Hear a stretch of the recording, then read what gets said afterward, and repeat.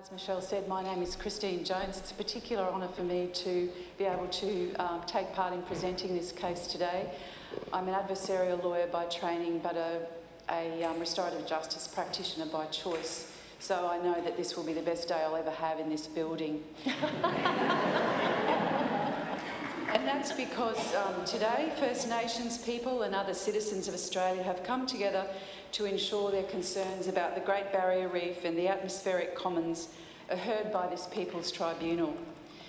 This group of people will be speaking on behalf of all of the Great Barrier Reef's communities of life, including all the life that depends on it, as well as our precious, fragile atmosphere. Each of the people who are part of this case will present a different part of the story, but together they will challenge the federal and Queensland state government's inability to protect the ecological health and evolutionary future of the Great Barrier Reef, and to challenge the role that the federal and state governments are playing in exacerbating and contributing to the life-threatening climate change. And together we all want to create a better governance system for our atmosphere and for the Great Barrier Reef. The people in this case are drawing on their rights and the rights of the natural world as set out in the international agreement, the Universal Declaration for the Rights of Mother Earth. They are also drawing upon their obligations to speak up for the reef and to play their part in caring for all life in Australia. On behalf of the Great Barrier Reef communities of life, we ask that this tribunal bear witness to our concerns and issue a statement of claims based on our case here today. In summary, the group alleges that the federal government and Queensland governments are violating the rights of the Great Barrier Reef community of life to exist, thrive and to evolve. They're doing this by allowing the fossil fuel industry to continue to expand and operate in Queensland, and are allowing the fossil fuel industry to violate the rights of the Great Barrier Reef community of life, and thirdly, are violating the rights of the atmospheric commons to play its role within the wider Earth community. The governments must embark on a program of restorative justice to mitigate climate change, support the Great Barrier Reef and build a different future for the care and management of the Great Barrier Reef. The people who are bringing this case are Maramu from the sovereign Yidinji and traditional custodian for the Cairns region, Valentine Nona from the Jiru people near the area known now as Mission Beach, Blair Palisi from the organisation 350.org. These people have invited the following expert witnesses: Professor Justin Marshall, who will give expert scientific evidence about the current status of and threats to the Great Barrier Reef, and Ms Ravel Poynton from the Environmental Defenders Office Queensland, who will give expert legal evidence about the current status of laws in Australia that are meant to be protecting the Great Barrier Reef and the atmosphere. Miramu is ready to go, I can see. So, can you tell us perhaps which nation or group you support and which country you represent today, Miramu? Thank you, Christine. Peace be with you. Thank you for your kind words. And actually, before we proceed any further, we would certainly like to convey two things as a matter of protocol. And I must say that the protocol has been observed here brilliantly today. Firstly, the Yidinji people and the sovereign Yidinji government would like to extend their blessings and heartfelt friendship to the tribal societies on whose land we meet today. We must be permitted also to acknowledge them and pay respect to them as the true and correct owner. In fact, the Yidinji people have a Memorandum of Understanding agreement with the true and correct authority on this land, and we would certainly like to continue that in good faith and in peace. They're here today, and we thank their kindness and gracious welcome. So thank you. They know who they are. We'd also like to thank members of other societies that may also be present here today. Every one of you is from a society, so thank you for your attendance and attention to this matter. Separate to this, we would also like to offer a word of caution to those who may wish to not know certain truths and certain facts. For those not interested in the truth, you have an opportunity to leave this room now. For those persons wishing to learn of certain truths, then we welcome you to stay. but one cannot unlearn these things of which we will talk of here today. Are there any objections? Then I will proceed. My given name is Muramu, inappropriate persona, and we make this special appearance here on this land just for you. It is an honour to be received with such cordiality, kindness and respect, and I have to acquaint you that it is an honour to be acting in my capacity as a representative of the sovereign Yidinji government. It must be said, and a reminder to those present here today, the Yidinji people were not included in the creation of Australia's legal foundation document, the Commonwealth of Australia Constitution Act of 1901, or any other state constitution, apart from the constitution that created the sovereign Yidinji government. And that is to say, we, the Yidinji men and women, are not subject to Australian law, but foreign persons on our territory are subject to ours. Now, I apologise because we don't have a map, but I can certainly say this, that we have created a legal personality called the Yidinji Marine Economic Zone. It's roughly 80 kilometres out. For Australians, you would say near Port Douglas and just north of Innisfail. If you go 80 kilometres out into the ocean, that is the Yidinji territory in terms of its economic zone. The territory, its dominions, eminence and imperium has been acknowledged and recognised by the United Nations and the Commonwealth of Australia and the Federal Court of Australia. I will take the next question. Thanks, Muramu. So related to that explanation about the Yidinji, can you tell us what your concerns are about the Great Barrier Reef and the threat that it faces?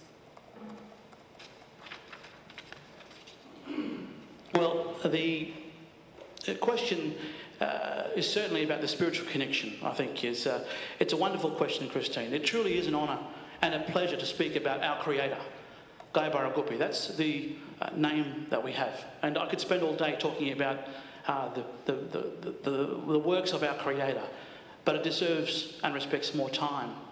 Yidinji's connections to the area that the people call the reef is spiritual, it's lawful and now legal, and our responsibilities are great. And to tell you about the world of Great Barrier Reef, especially on this day, would, like I said, require more time. But the very short of it is that we do have an obligation to uphold these sacred laws, and that governs the Yidinji society, which have their roots in ancient times. Gurubana is the Yidinji word. It's in our legal dictionary. It means the wet season or the laws of the wet season. Gurubinya is the laws of the dry season. We have many laws. But I'm not going to go into that today because I don't take too much time with respect to the other speakers. So my question would be, so are the Yidinji men or women, and women rather, not the beneficiaries of such wonders, thanks to be the Great One? As defenders of the faith, are we not the defenders of this gift, which is the law? The gift of life and all of its beauty.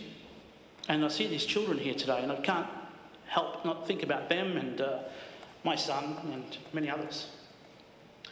Perhaps a more appropriate question is, what spiritual, cultural or any connection to the reef does the Commonwealth of Australia possess? Has it secured a formal agreement with the Yidinji people through its legal personality, namely the sovereign Yidinji government? How can the Commonwealth of Australia and or any of its juridical persons lay claim to the reef when Australia's own parliamentarians say sovereignty has never been ceded in relation to the Aboriginal and Torres Strait Islander peoples? If Yidinji are the acknowledged owners pursuant to their laws, then what does the Commonwealth of Australia and or any of its citizens actually own? The Federal Court of Australia bound all Australians to acknowledge certain facts, including but not limited to the following. Yidinji has a system of land tenure. Yidinji has a system of authority and decision-making. Yidinji has a system of dispute resolution. We call that a court, and it's this court that I've been invited to and charged to preside over right now. This is before our Creator. Please do not interpret these facts as threats. We see them as a gift from the Almighty. The Yidinji people have taken this course of action really to help settle the past and secure the future for all persons on our territory. Our Creator demands it through peace, charity, forgiveness, and love for all things good. Christine and I were just talking about that before this presentation. I guess we'll go to question 3. Would you like to answer this? Okay, well, the question here is, can you please tell us what your community is most worried about? Well, we've learned with the greatest of concern from members of the Yidinji Society, the Tribal Council of Elders, and we've read information published by scientists and other foreign persons, and we've heard people here today that the reef has sustained tragic injuries. So my immediate concern is, who is causing the injury, loss or harm? Who has clean hands, who does not? Now, if the Commonwealth of Australia has no connection to the Yidinji territory through any formal agreement in way of a treaty or bargain with a recognised authority, in this case Yidinji, then are agents and or representatives of the Commonwealth of Australia not injuring someone else's property? I've heard a lot spoken today, and it seems that many people here are trying to exhaust domestic avenues. We would like to see this in a different light. If the Yidinji people rely on or restricted from accessing resources as a means of subsistence, then is the Commonwealth of Australia committing crimes against humanity?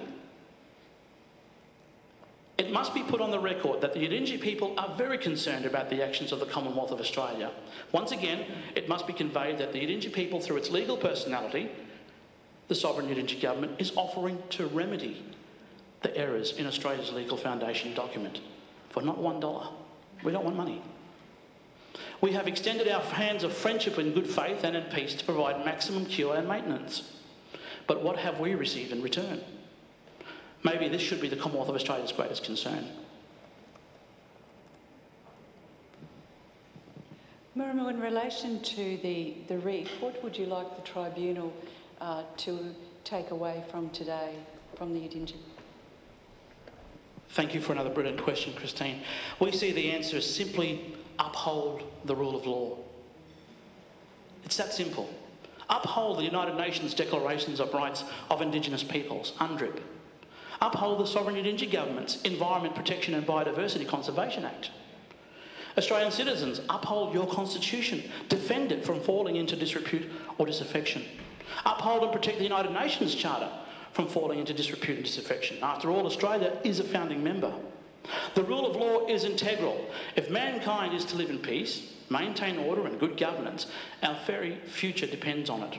It is a matter of international security.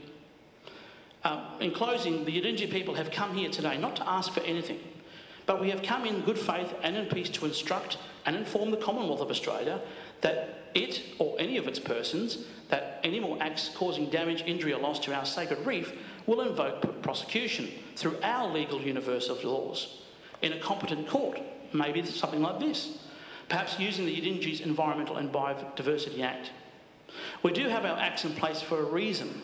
That is to protect Yidinji's territory on this earth, to ensure our unbroken physical connection dating back to a time prior to 1788 continues. We want to share it with the young people and future generations. The Yidinji people will watch your actions with interest, and your understanding is appreciated.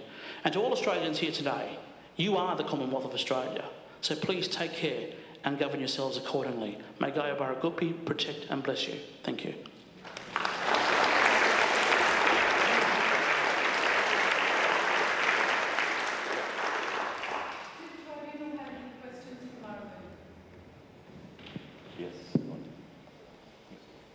Thank you, Muramu, for the presentation.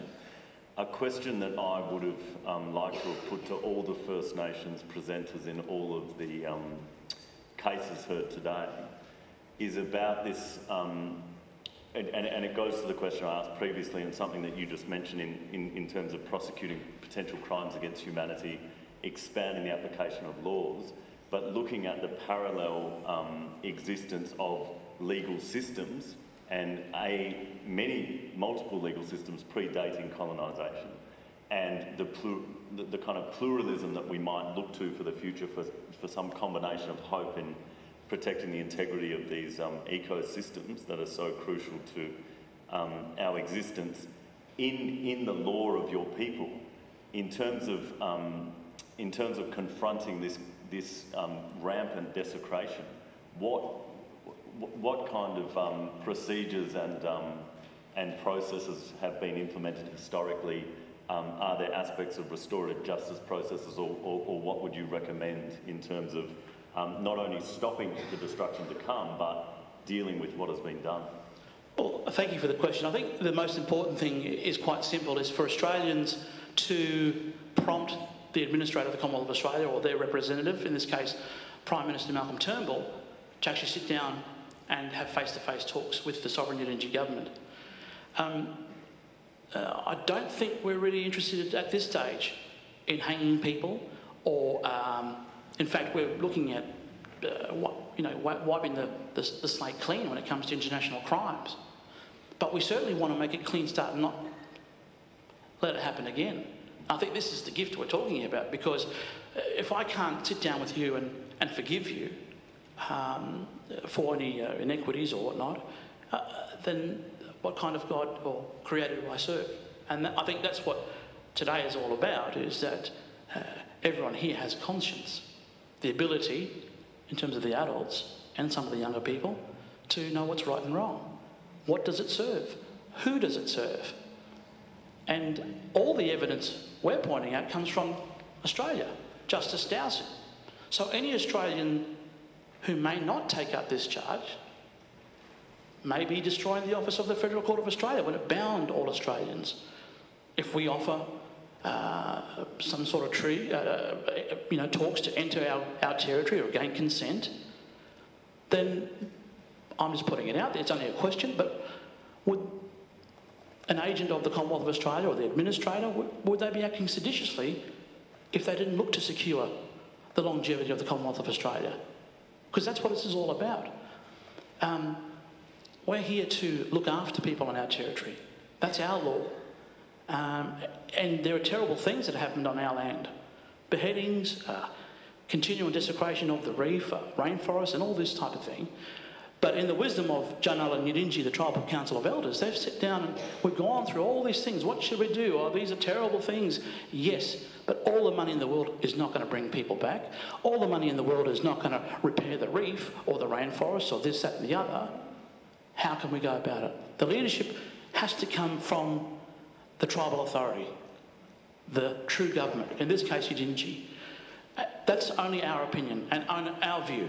We don't force that on anyone else, but people must know who they are and who they're not and what they're not. And we are only going by our laws thanks to our Creator.